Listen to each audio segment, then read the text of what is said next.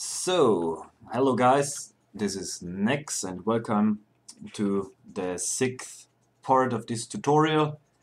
And what I would like to do is to advance now our camera control a little bit. The last time we actually could move already throughout our terrain, forward, backwards, left and right, plus with the mouse wheel and the scrolling we could go up and down on our y-axis. What I would like to do now is to be able to turn around, to rotate on our y-axis, so simply looking left and right. So first of all, let's make the terrain a bit bigger. Set it to 15. Our terrain looks now a bit nicer, bigger. And let's set up some new variables. Private, float. We have a move speed, and now for the rotation around the own axis I would like to define a turn speed, and we set it a bit smaller, 0.05, and we would also need now a private float I, and this equals 0 in the beginning, a rotation value. So around this value we're gonna rotate, and with this speed. Theoretically we could kinda try to express the turn speed somehow with some radians, pi divided by 180 or something like that, or figuring out, but some normal numbers are doing the job as well. So the next thing, we would need now some new keys. I would like to first, we have now the W, D, S and A, forward. Let's change the order first. So let's bring it into that order that we actually... Where is it? Case...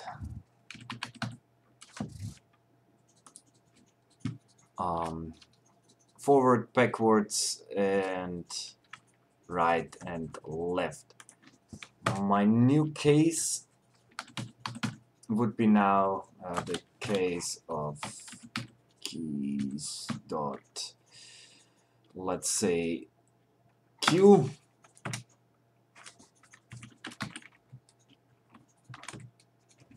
When we press the Q button on our keyboard, we would like to rotate left, and let's add the brake,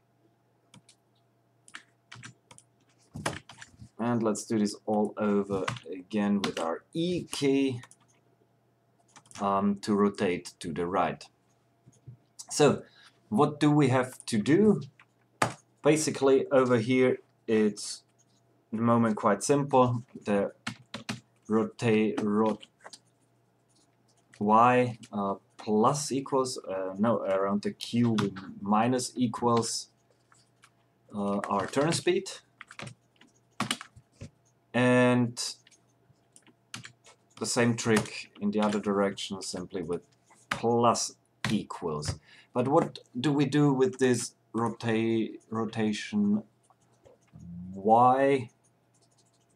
Simply at whenever we set up the camera, and this happens in our paint method, which is our loop, every time right after clearing the device the camera will be set up, and here we have the look at, and now we need to change actually the look at. We want to rotate, we want to stay on the same position, on the same camera position, but our look at vector should change. But it still has to kind of be linked to our camera position. So once we move with our position, that we still calculate this right. And how are we gonna do that? The rotation around the y-axis actually, yeah, we have to change something on our x. Look at x-axis and also on the C1. These two we need to calculate now properly. And the calculation is simply with our this plus, or let's start over here. We simply add the sinus of this rotation y. First of all, float. Need to cast this into a float. The math sinus function we're gonna call of this rot y, and this we add up to our camera position. So we simply rotate around with this sinus of rotation y, and also on the C, on the z-axis, we're gonna do the same thing. Therefore, we actually don't need this +1 over here anymore, because here we kinda had +0 and here +1. And now we interfere a little in between, simply with the cosinus. So earlier, here it was +1 and here +0, which we didn't actually have to write. And now, depending on our rotation level of this rotation, we have now here from 0 up to 1, and the higher this value gets, the lower this value gets. So this +1 we remove, and instead of, we have now here the sinus and here the cosinus. So will this do the trick already? Let's see. Let's go a bit to the left. Let's get to the right. And now let's try to rotate. Cool. Very well. Now we rotate around. Now here it comes. Yes, this does the trick. And that would be everything already if there wouldn't be a little problem. As soon as I would now click forward or backwards, I'm not actually moving forward or backwards anymore, but still on our original in our original direction. So if I look like the way we did in the very beginning, and I press forward or I press backwards, it works. But as soon as I rotate a little bit to the right, and now I press forward again, we don't actually go forward into the direction of the camera, but we actually go into our original direction. This is actually not cool. We don't want that. We would like to move into our direction. And what do we have to change for that? Simply the same stuff over here. Let's just copy it.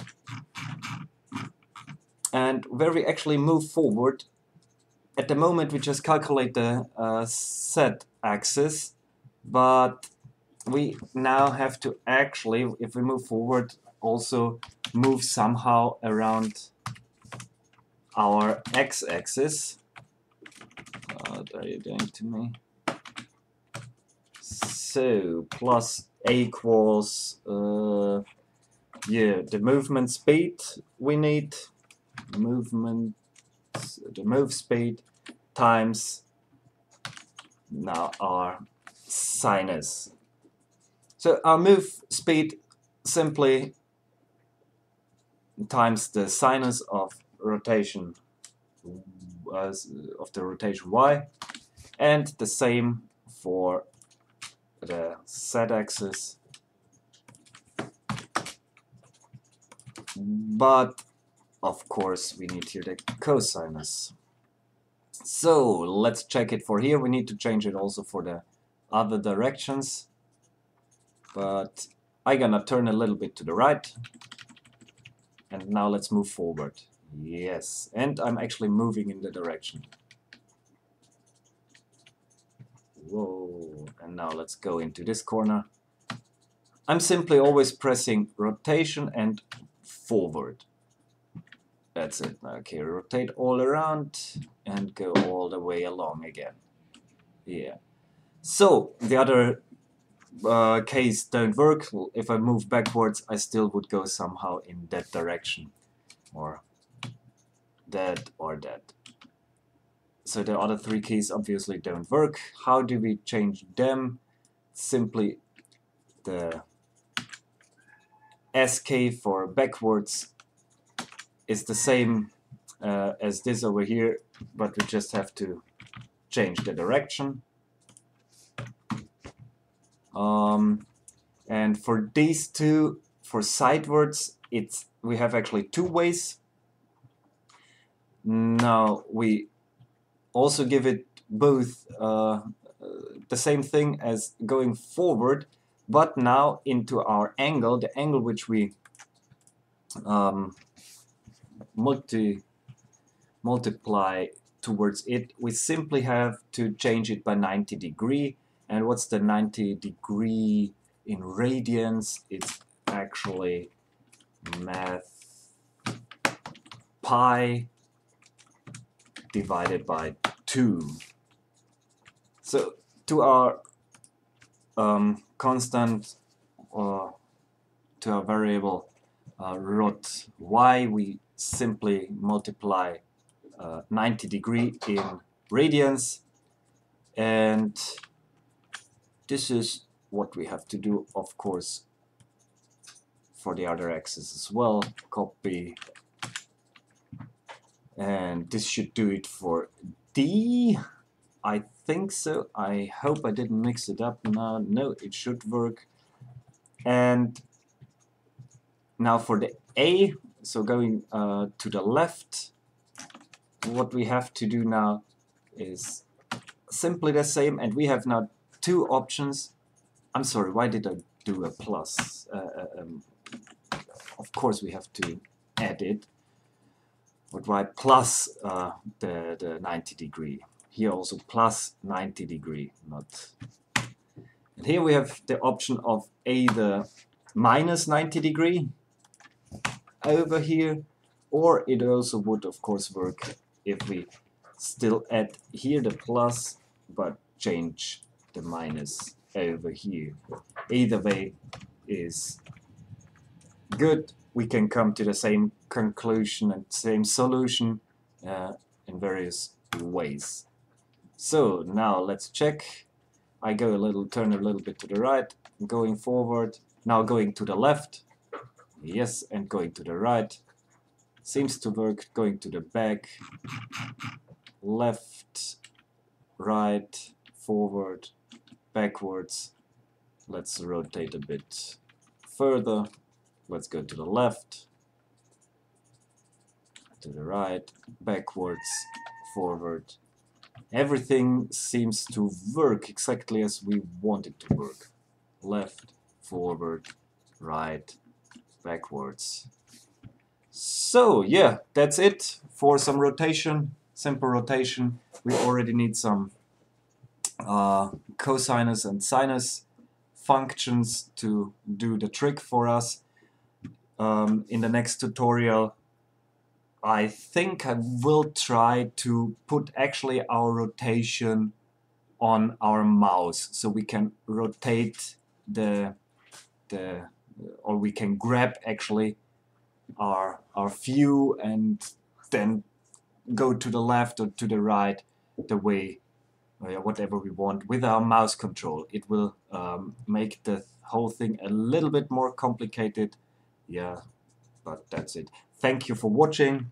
See you soon.